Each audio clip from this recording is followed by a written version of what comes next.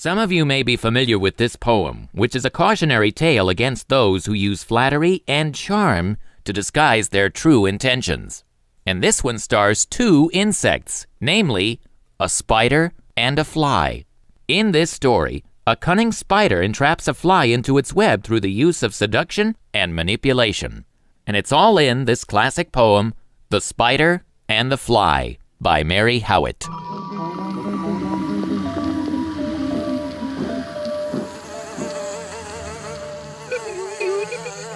"Will you walk into my parlor?" said the spider to the fly.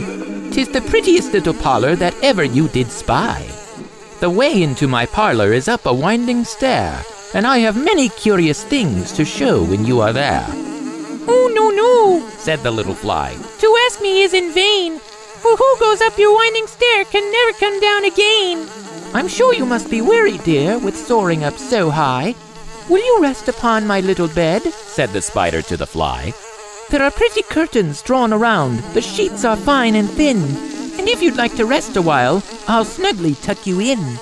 "Oh, no, no," said the little fly. "For I've often heard it said, they never, never wake again who sleep upon your bed."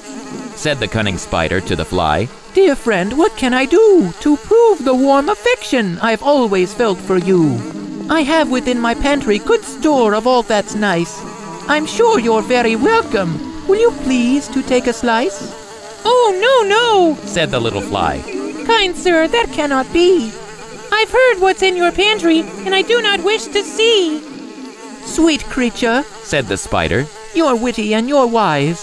How handsome are your gauzy wings, how brilliant are your eyes. I have a little looking glass upon my parlor shelf. If you'll step in one moment, dear, you shall behold yourself." "I thank you, gentle sir," she said, "for what you're pleased to say. And bidding you good morning now, I'll call another day." The spider turned him round about and went into his den, for well he knew the silly fly would soon come back again.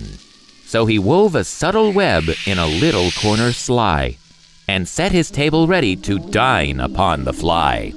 Then came out to his door again, and merrily did sing, "Come hither, hither, pretty fly, with pearl and silver wing. Your robes are green and purple, there's a crest upon your head. Your eyes are like the diamond bright, but mine are dull as lead."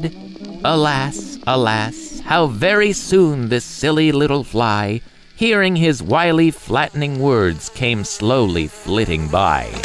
With buzzing wings she hung aloft, then near and nearer drew, thinking only of her brilliant eyes and green and purple hue. Thinking only of her crested head, poor foolish thing, at last up jumped the cunning spider and fiercely held her fast. He dragged her up his winding stair into the dismal den within his little parlor, but she ne'er came out again.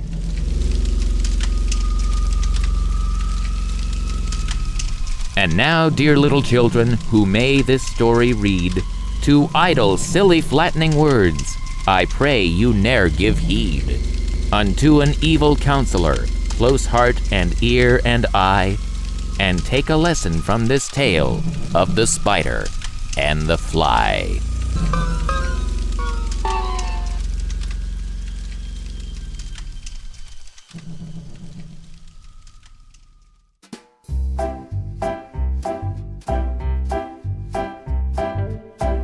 If you enjoy great stories like this one, please click the like button and follow Tristan's Storytime on social media.